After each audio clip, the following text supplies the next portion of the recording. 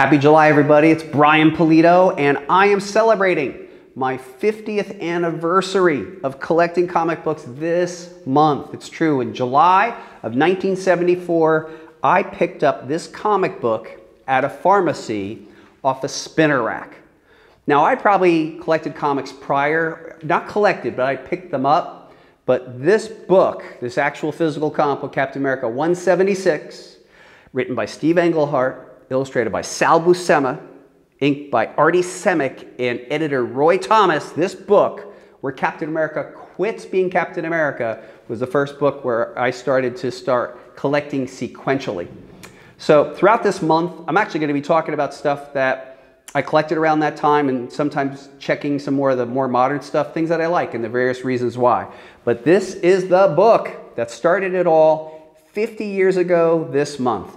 And it's ironic. This book started it off for a lot of people. Very eye-catching image.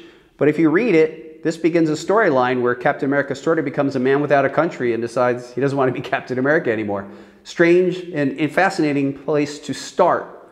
But anyway, this is my 50th anniversary month. I'm going to share a bunch of stuff with you. Thank you so much for watching.